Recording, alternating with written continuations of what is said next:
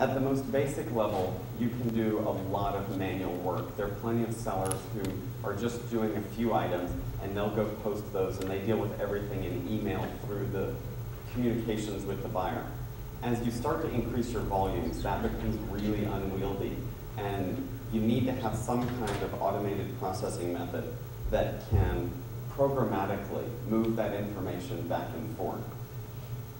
Here, we're going to run under an assumption that you're already at a volume level, that you want to go beyond just very basic methods, and you want to have some kind of integration between your own computer system, whether that be a hosted online solution or a personal desktop computer running an application, and the eBay software.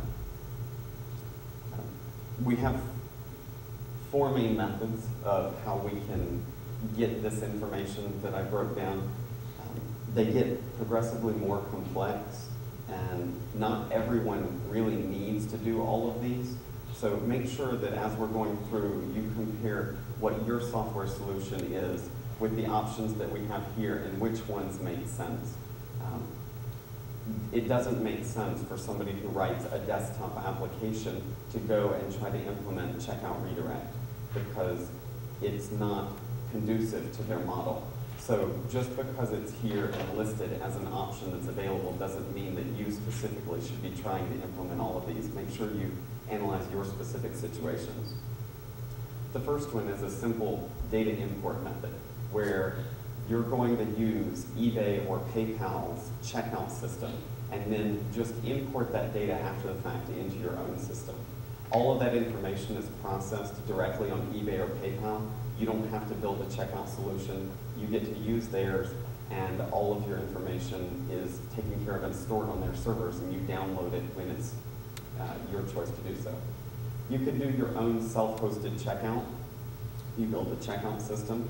You get to use your own business rules on how to do the processing of that checkout. If you have something specific that you would like to do, terms and conditions of the purchase, or something unique that you would like to integrate.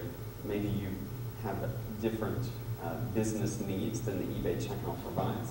You do have to re-engage that customer and bring them back to your checkout, so you lose the fluidity of the eBay checkout, and they go ahead and pay and complete right at that moment.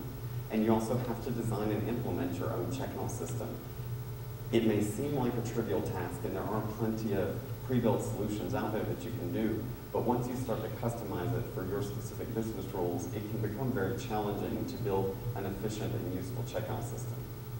Moving on, you can also have that checkout system you've built be partially integrated or fully integrated with the eBay platform. If it's partially integrated, then somehow you are driving that user to a third party, your checkout, after the purchase happens. You probably have to go track them down afterwards, get them to come back and go to your checkout.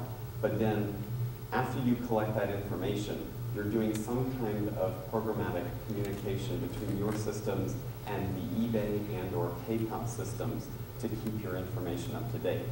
If you're going all the way to a fully integrated solution, then from the buyer's perspective, they don't even realize often that they've left the eBay system and that they are moving completely in the flow from eBay through your system, potentially through PayPal to pay for the item, and complete the entire purchase all in one nonstop flow. There's some definite technical complexities we'll get into in a minute involved in that, but it is an interesting system that you can put together that allows the buyer to complete all the way through the purchase and use your customized checkout system.